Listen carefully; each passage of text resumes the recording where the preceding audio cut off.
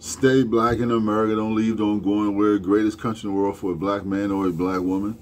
I'm gonna break that Rubik's cube. That crazy things you find in a lot of churches, Christian churches. You see a lot of single women in there, and you wonder, well, why are these women single? Why is the church full of a bunch of single women? But they seem to be praising God. They seem to be involved in the activities. They're in the choir.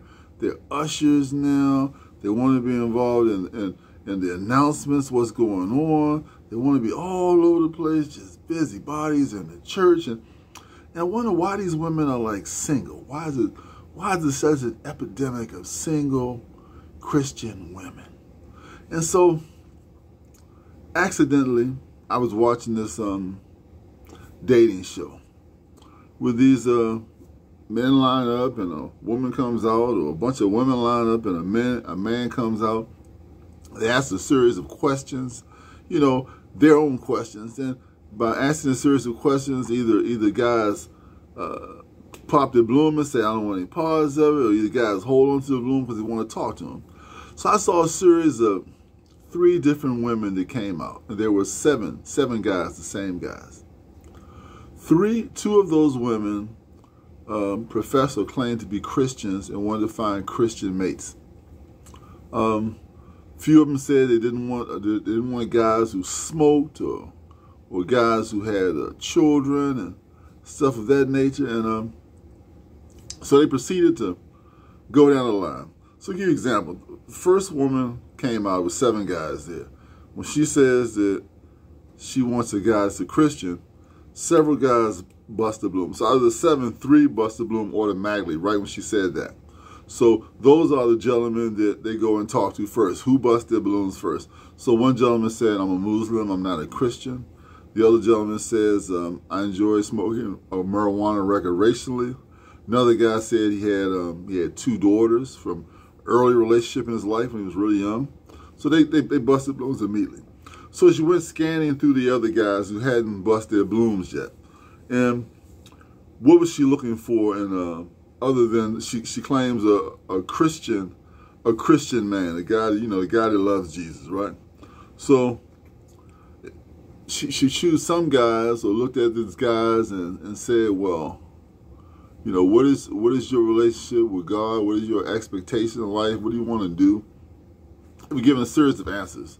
So after a series of answers, it seemed like the more questions that she asked, the more guys popped the balloons. They didn't like the fact that, maybe what she did or her lifestyle or family or just location. They might be located in Arizona. Maybe some people are located in other parts of the United States. So they figure, I didn't want a long-distance relationship, pop the balloon. One guy stood up there for 2 of these women who said they're Christian women now, said they're looking for a Christian mate. 2 guys. So this one guy stood up there, held the bloom.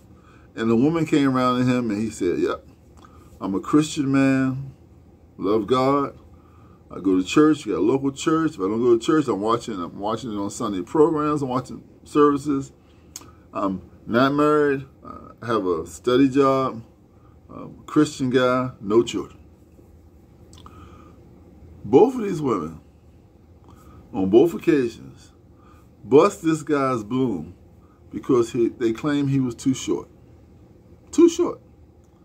Now, this is how you figure out the Rubik's Cube, how you figure out why is the church full of so many women who are not married, and sitting up in the church, maybe they're praying for God to bring them somebody in there. Well, this is what happens. When I noticed they bust the guy's bloom, right? And they stated because he wasn't tall enough, right?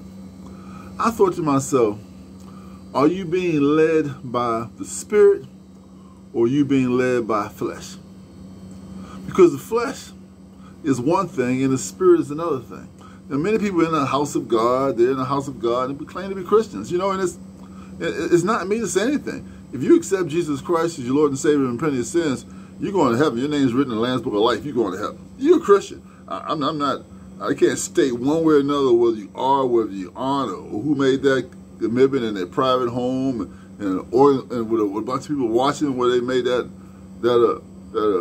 confession of forgiveness of sins and accepting Jesus Christ as Lord and Savior. Don't know. But I know that if you're led by the Spirit, it supersedes physical. The Spirit is going to bring you somebody that you need. Somebody that's going to be that mate for you. Somebody that's going to be a good father for your children. Somebody that's going to stick there with you through the hard times and the brutal times. You know, you're going to get that kind of guy. You know, and it seems like they don't want that guy.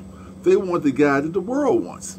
All of them say they want a guy taller, 6-something, 6'3", 6'5", 6-something else. And all these women themselves were maybe average height women, maybe 5'5", 5'4", you know, average height women, but want this taller guy. Most of them say they want a taller guy, darker complexion guy. You know, they want this type of thing, this type of, you know, stereotype. They want taller. These are Afro-American, these are black women or Afro-American women, whichever ones that, you know, family came through, you know, slavery or just came over here after slavery, whatever. You know, black American, Afro-American. So height, all about height and complexion. And I thought to myself, I said, well, if you're looking for a specified height or complexion, and you want a Christian man, you know, someone that build with, someone you raise that family with, somebody gonna honor you, love you, be a husband to your children, and you're studying looking for the physical, for whatever book you read, whatever girlfriends you talk about, whatever guys they say they like. And so this is what you decide you want that. And all those guys in the line, 7 of those guys in the line, 3 of them met that qualifications. But they popped their balloon, wanted nothing to do with her, all because she professed in being a Christian. They were men who, they didn't appear to be evil men or ornery men. They just men. That's their life. They don't believe in Christ. They don't follow religions. They smoking that weed. They living their life. Those are the guys that when they ask the question, "Well, you attracted to the guy?" "Yeah, I'm attracted to him. I see myself dating him." But he said, "Yeah, you look attractive, but I wasn't going to go with the religious stuff." But that one guy who was a Christian guy, that one guy who was, you know, willing to looking for a family, want a woman, that's the guy they denied. That's the guy that they turned away because of his height. Now, granted, these women all wear heels, you know, so it's giving them 2 or 3 inches, I guess, right there. So the guy is 5'10" or 5'9" or something like that, and she's normally 5'5", and she's looking 5'8", and I'm about the same height as this guy. I mean, that was her decision. Such a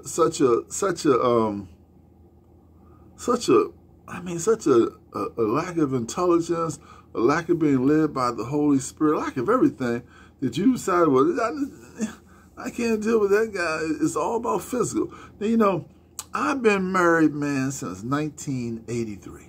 It's 2024. My wife does not look like she looked when I first married her. I don't look like I looked when I first married her. Well, my body, my anatomy, my face, my this, my that, doesn't look the same at all. But if you're getting married and you say, well, we're gonna marry for better, for worse, for sickness or for health. We're gonna have a meeting of the minds. We're gonna try to understand things. We're not gonna rush to conclusions. We're gonna focus on what's important in life. Raise our family. Make sure there's no divorce and somebody's taking care of this one and somebody's watching that one and they all mixing all crazy. We took our time and we raised our 4 children together. We stayed married and still married. We have disagreements all the time. Just had a disagreement today. Have disagreements about stuff all the time. Try to talk it out, fill it out, come to a good conclusion, a meeting of the minds. We try to get it on the right course. And I think about somebody choosing somebody just because of a height factor. Well, I mean that's not even the top of the ice. You know, that's just the top of the iceberg.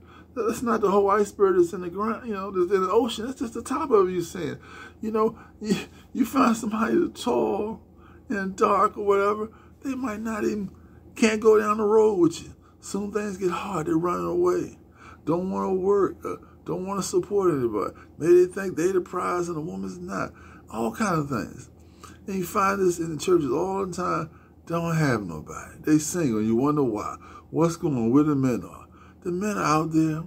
They probably come in contact with them. It's like, oh, I don't like that guy. I'll wait for the next one that comes around the corner. I'll see smiles, because it's one thing about females and men. A female that's not very attractive, can have a halfway decent body, is going to have some man out there, some man going to holler and say, hey, baby, how you doing? Can we get together? Can we hook up? And all they're saying is, can we have sex? Can we get together? Blah, blah, blah. That's all they're really saying, you know. And one might say, well, no, or yeah, why don't you give me a call? Here's my number, and all that blah, blah, blah, you know. And they tend to be able to have sex more frequent than men can have sex. They've been offered sex more frequent than men have been offered sex. So these men who don't get sex as much become deprived as far as sex is concerned. In the physical world, in the earthly world, right? You know, not the spiritual realm. They're more thirsty for sex, you know, more willing to go the extra mile, maybe take some out to a dinner they don't want to go, to a movie or show they want to go, when they only really just want to have sex, right?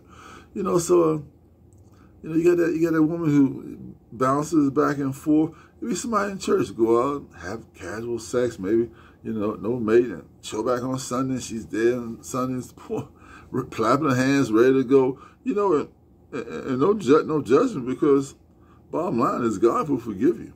You know, once you accept Jesus Christ, Lord, and Savior, repent of sins, your name is written in the Lamb's Book of Life.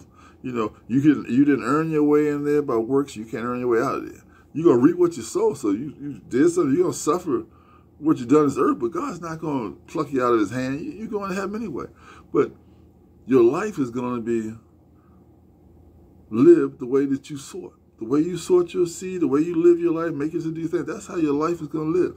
A lot of them be old women, never get married, or get married later, and all the type of thing, and miss the whole life of enjoyment with someone they could have been with, because they felt like, oh, I settled. I wanted a taller guy. I wanted this or that. And I just couldn't seem to find that. So I said to myself, well, if I can't find that, I'm just not going to do anything.